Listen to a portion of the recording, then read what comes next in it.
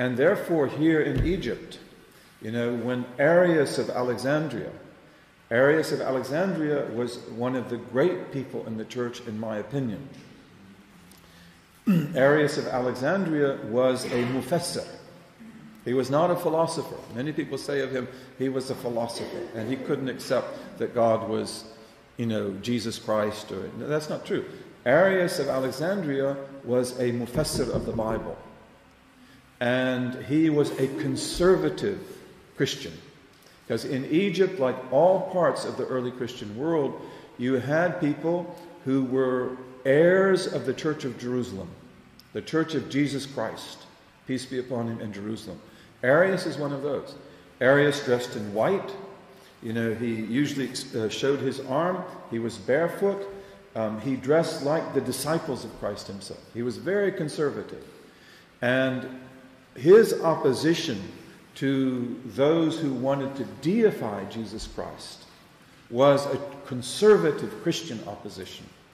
When Arius says that Jesus cannot be God, that he must be created. And it's very interesting because Arius in the debates, the main person who debated in Egypt, do you know what his name was? He's also an Egyptian. His name was Athanasius. Athanasius was, these are Greek speakers. They're Egyptians. Maybe they could speak Coptic, but usually they're Greek-speaking Egyptians because Greek was the dominant intellectual language of Egypt at that time. Athanasius, when he debates with Arius, he says that if Jesus Christ were not completely God, he could not be a savior. Okay? So if I read that, when I read that, it's like, what? If Jesus were not totally God, he could not be a savior. What's going on? See, this is cognitive frames. Because for Athanasius and for Gregory and for Basil, for these church fathers, Origen as well. Origen's also an Egyptian. For them, in their Greek logic, their Greek dualism, God is outside the world. He's not in the world. And the world, which is matter, is not good. It is the source of evil. This is why the monasteries here in Egypt often were based on imatet and nefs.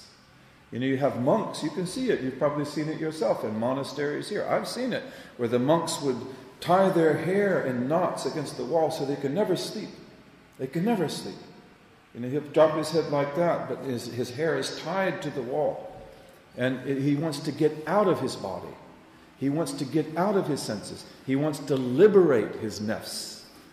Very interesting concepts, But he must have a savior who is also divine, who can then take his ruh up to the transcendent God. This is the cognitive frame. You see? And this is what Arius of Alexandria was against. Because he said, this is not the biblical teaching. This is not the biblical teaching. And it's very interesting because